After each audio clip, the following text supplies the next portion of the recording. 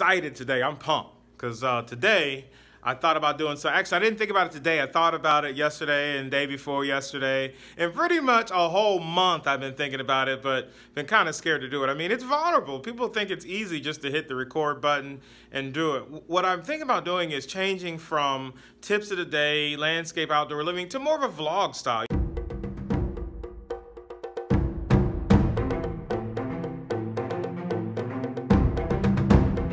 Elevating the outdoor living. Hey, what's going on? A little excited today.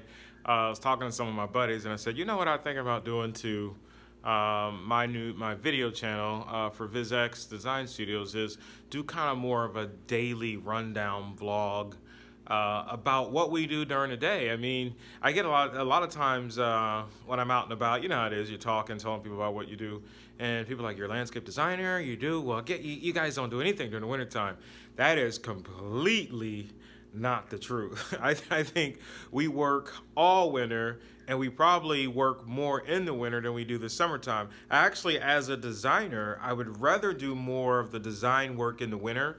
So a lot of times it's training our clients, the atmosphere and things like that, on calling us in the wintertime. Like, give us a call in the wintertime, have us start designing your outdoor living space and blah, blah, blah, and things like that. And then so that way during spring you can get prices and get everything going. Because a lot of times the spring is a rush. It's automatic rush. I guess it's mating season for animals. It's exciting season. It's when everybody comes alive. It's when all the plants start growing. So that's when the phone starts flushing. Everybody's calling.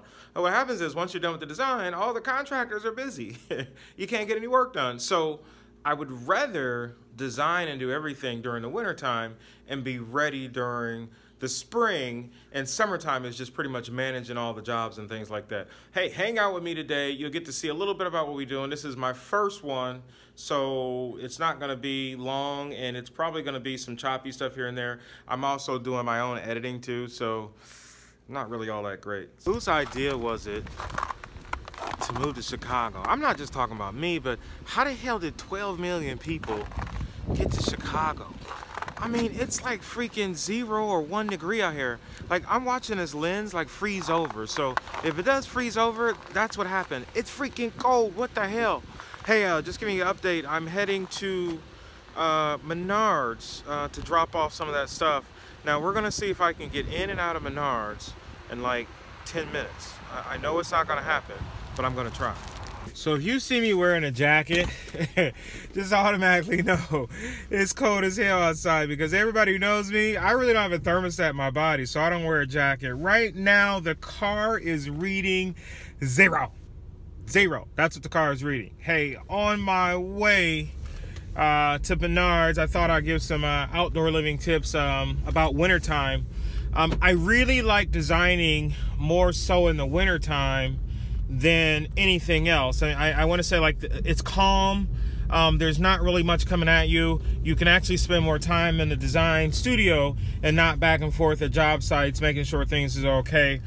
Most of the time, I always set up my office meetings or like coffee meetings every morning. I kind of got this rule that Isabel and I have, is that we have coffee with oh, I need my seatbelt on.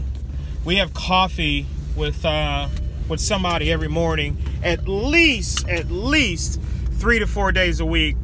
We try to do it. So new people that you're networking with, old clients that, like, say some contractors that you do work with that send you business, I try to network and hang out with them in order to build the operation. I mean, one of the things about this whole thing is you're constantly building. You're constantly building a network. You're constantly building clientele. You're constantly building friends. You're constantly building something, and you're learning too. I mean, because these contractors are teaching you. You're learning from your suppliers and stuff like that to kind of get everything going.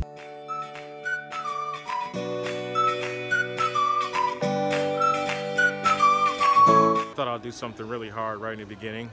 It's vlog in public. I guess that's one of the hardest things I hear, that people who do the blogging and everything else, that they're, I mean, it's kind of scared to kind of come out here in public and vlog. I mean, I understand you look crazy, people look at you like you're crazy. But I'm the guy who faces the fear early. I go right after it. I crush it. United States Marine Corps, it's what we do. So might as well just knock it out early. Somebody says something to me, hey, I'm vlogging, you want to be in it? Say hi, blah, blah, blah, blah, go from there. Hey, but how many of you guys go to like the hardware store and just start looking at shit like crazy. It's like being a designer is almost like what Kanye said. You ain't up on this. We have to be up on everything.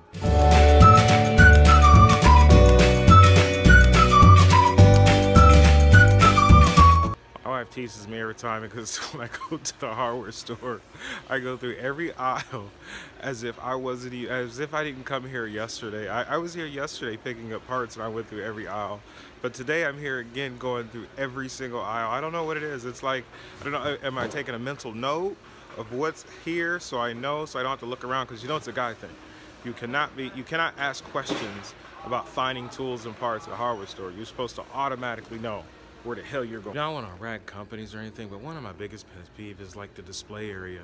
You know, when we watched like cartoons back in the day, and they were selling toys to kids, they had that whole environment that if you bought the toy, you thought it came with. It never came with the environment. Some reason, like box stores and suppliers, they don't display that environment anymore. I don't understand. I don't want to talk bad about them, but if you have like the couches and chairs, why don't you put the whole living room set together to show what the furniture looks like? Don't just plop it in the middle of the scene. You have the material, you got all the stuff in the store to do it. I don't know why it's done. I don't know why it's not done. You know, I'm gonna start designing department stores, entrance and exits, and I'm just gonna do one simple thing. I'm gonna make the entrance and exit the same door, just maybe long, and kind of tie them all together, because this whole crap of going in one door for the entrance and then walking out the exit and walking a half a mile through the parking lot to your car where you park because you parked it close to the entrance, I don't know, that just don't seem right to me. It don't roll well.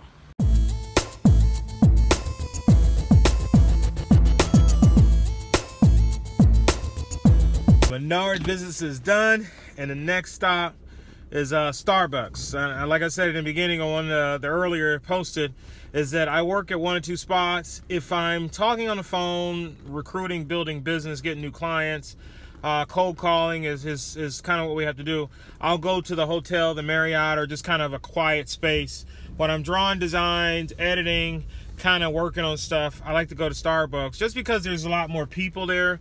I get energy, inspiration just by being around people. And then I'm a little talkhead, so sometimes I'll get to talking to somebody, kind of create new friends. So it's another form of marketing for me.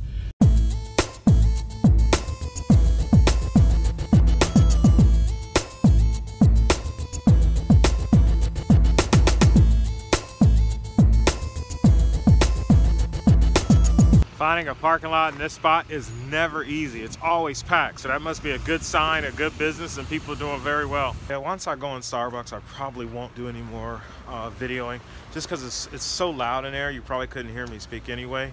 But yeah, I think I'll start editing this one. This will be the first one that I do, and many more. I don't know about this everyday stuff because I still got to work. There's a ton of work, and there's a lot of editing involved in these blogs and things like that. To get everything done. So hey, thanks for hanging out. Make sure you share the vlog, share the page. We're building a company. My tagline, we're always elevating the outdoor living. And the reason why the vlogs are, I just want to excite the outdoor living department. I mean, I was talking to my buddy, and all we do is talk about work. Like, really? Work, it may be fun to me, but work is not fun to everybody else. So we can want to add a little bit more twist to more than just work, more a day in the life of what goes on in life. And that's the Starbucks behind me here at Naperville, Illinois, is where I work at the Starbucks. I mean, I go a bunch of different ones. I just really like this one. I'll show you some video of what it looks like on the inside. Look how red my nose is getting. Oh my God, it's cold.